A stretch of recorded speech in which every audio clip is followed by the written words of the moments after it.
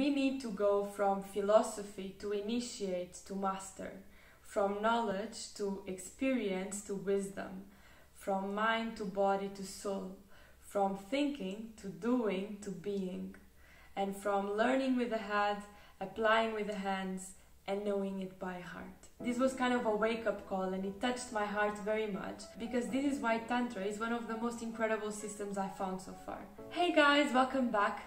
So I wanted to share with you that I've been struggling with something that is actually the new element I wanted to present to you. The very fabric of what Tantra is made of is direct experience that leads you to wisdom. I mean, it takes you exactly into this journey from knowledge to experience to wisdom, from thinking to doing to being. And this perfect coherence between mind and heart that scientists and many people are researching nowadays and discovering the benefits of it. You cannot embody Tantra by reading a book. You embody Tantra by experiencing the book in your daily life and eventually becoming the book. In the beginning of this journey, when I started to learn and practice Tantra and yoga, I was, curious, and I was in this energy of the beginning, everything was new, and I was genuinely wanting to know what would happen if I would practice.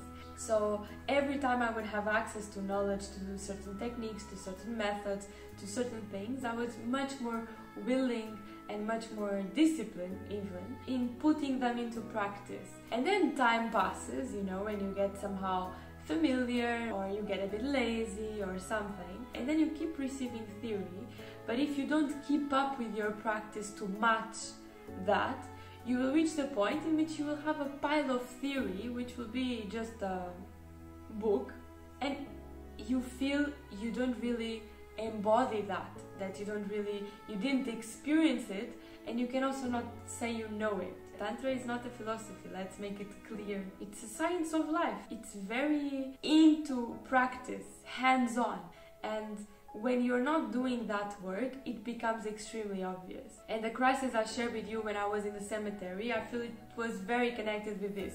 It was kind of life telling me, baby, look, you know a lot of things, this has been super good, but go back to where you left the practice and keep up.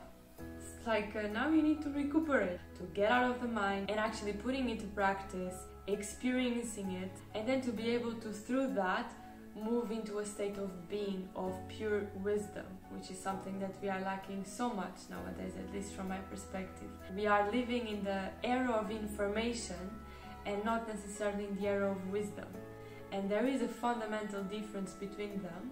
Then sometimes we tend to forget, and we tend to think that having access to a lot of information is going to make us just per se evolve on our spiritual evolution, on our self-development. I gave one step today.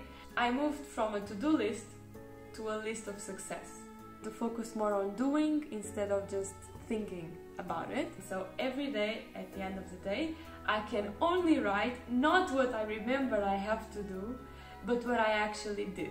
That experience is a middle step necessary to master something. If you feel inspired to also start your list of success, I think it can be extremely helpful.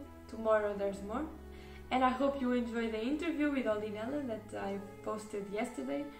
It was the first part of the interview I did, and I hope that from now on I can be posting more and more these interviews with other aspirants and students of Tantra and Yoga that I met worldwide, so that it's not just me, but that this channel also becomes a way for you to connect with both men and women that have been on this journey together with me in some way, or at least that crossed my path at some point, and that can also add more value and different types of perspectives and share different stories and experiences with you from now on.